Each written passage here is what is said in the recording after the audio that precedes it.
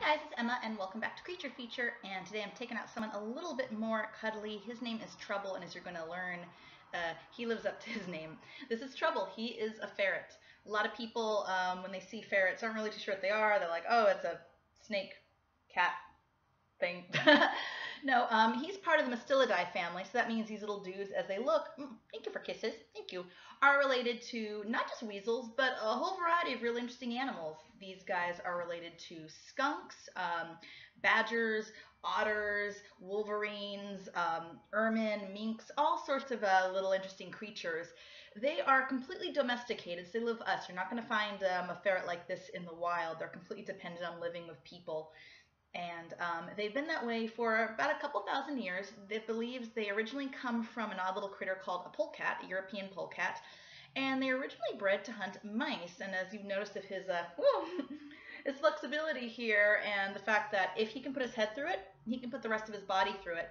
So these little guys are incredibly good at catching little quick critters. However, if you have one of these guys as a pet, they do love to go through anything they're not supposed to. Like I said, his name is Trouble, and he tends to live up to his name very well. In fact, the word ferret actually comes from the Latin word ferretus, and that means little thief. They're a really fun little pet. Couple quick things about them, though. Number one, he's a little bit stinky. It's not because Trouble never has a bath. It's because ferrets are covered in a musk, and that's a little bit like a ferret or cologne or a perfume, and he's going to use that to attract the attention of other ferrets. Unlike their wild counterparts, ferrets are actually a pretty sociable little creature. They love to play with one another. They need a lot of human interaction. Yep.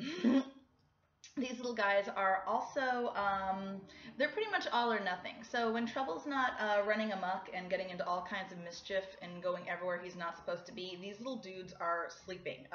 Ferrets can sleep up to 12, even 14 hours a day. I'm very jealous of them.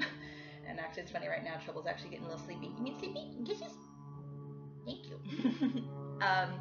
However, when they get super excited, they'll do something called the weasel war dance. These little dudes will actually start to spaz out. They'll actually start to hop back and forth.